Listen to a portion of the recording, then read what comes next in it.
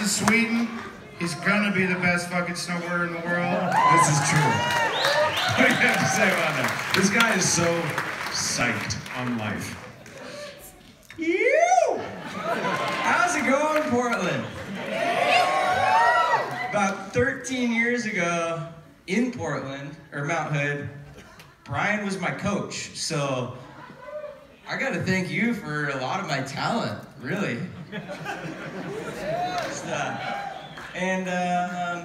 Yeah, Travis for pulling this together, and Quicksilver for letting us let loose in the mountains of Galena.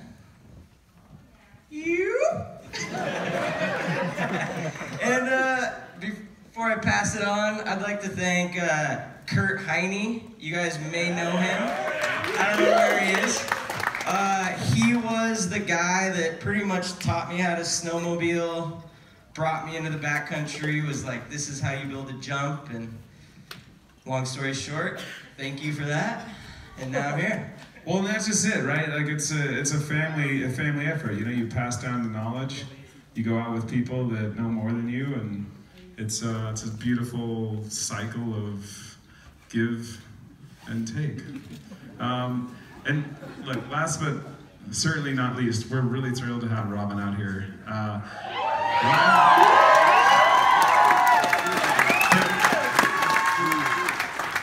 For those, you know, it's a probably easy assumption to look up here and be like, oh, you know, okay, they invited a woman on their team, like, oh, that's really noble, like, right on. But just, I gotta break it down because it ain't like that. Robin actually, we were talking about this bald face beginning of last winter, and she's a tail guide up there. She guides, she actually has more Abbey certs, first responder, medical than any of us. And the place which you'll see we ride, this is a place that's no joke. You gotta have your shit together. It's a dangerous place, and our whole program was reinforced by having her come on with this other guy, John Buffrey, who you'll meet. And so thank you for keeping us safe out there.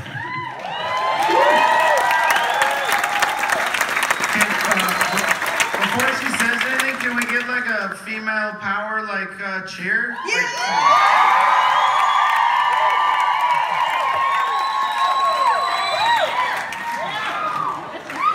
Wow, that was amazing. Thank you so much for that welcome, you guys. That was really cool. Actually, the guy who signed Brian is married to a girl named Jessica who signed me on Roxy 10 years ago, and she's here. So that's pretty cool. Yeah, huge honor to ride with these guys. Each of them taught me so much about snowboarding and the mountains and life, and I was sponging everything. Brian really kind of taught me how to ride a bit more smart. You know, not to just karate chop your way through everything and actually do some, think about the long game. So I have you to thank for that. Thank you, Brian. And Austin is my little ray of hope. He's basically, every time I ended up in a bomb hole, which was a lot of times, he'd be like, oh, you were really close, when I really wasn't that close at all. And then Travis for setting the bar with a production of this caliber to invite me on it. This is the standard, this shouldn't be an anomaly for anyone or anything. So yeah, really proud to be a part of it. And also, it was on my home turf in Canada, which I'm really excited to show you guys. You've probably seen it before, but CMH is an incredible place, and they really, really did one for us. They really helped us out and trusted us with their terrain. They were one of the first heli companies to do heli skiing. So yeah, I think Travis could maybe expand on CMH a little bit more. Look, it took a village, this project, really. We rolled in with limited resources. We got this initial spark nest egg from Quicksilver, sponsored us, and believed in the project, I had no idea what we were going to go do. And CMH, for taking a chance, they literally don't really have film crews come, and so this was totally outside of their world, and we talked them into it, they were into it, and then they doubled down at the end, and we couldn't have done the project without them, so thank you. Thanks. I'm going to pass this back up to Chip here because we just want to touch on the production side of it, because that's really, we're standing up here, but it's such a bigger part of creating these films. Amen. And as a filmmaker, I will just say I was blessed with 4 amazing characters to make this film. Seriously, you couldn't have asked for a better cast. Look at these guys. Give it up. Give it up for these guys. Because, you know, like Travis said at the beginning, filmmaking for me started when I was a little kid in San Diego, filming my friends skateboarding, surfing, snowboarding, and just, you know, handy cam, like, let's go make something fun. You know, we get back, watch it, yeah, like, it was a really exciting part of my childhood, and this is the first project I've worked on where I felt that same energy, like we were just kids in a sandbox, a couple cameras, maybe a helicopter or 2, and it was a really fun time. And there was talk about the team that I had an amazing team that I kind of had to put together very quickly to get this thing done. And we have 2 really incredible people that are a big part of that tonight. The first person I'm gonna bring out, Dylan Parr, my assistant editor. He was an incredible backbone to this thing. This dude, 20 hours a day, 7 days a week, black coffee, just going through footage. Dylan, thank you. I didn't know Dylan before this summer, met him in Montana. He was just fired up to be a part of it. Thank you, buddy. Second person I want to bring out. So when we thought of the soundtrack for this thing, we were like, of course, we wanted to make it super hard on ourselves and just do an original soundtrack, compose it. And I'd met Hannah Holbrook a year ago when we were finishing the 4th phase. Incredible pianist, incredible musician. And I reached out to her, hey, do you want to score this thing? Do you want to write music?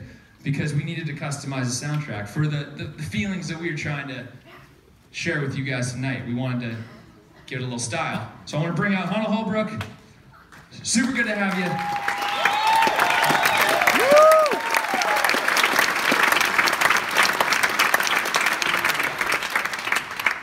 Thank you. Hannah, what was it like having a month to write like 14 pieces of music?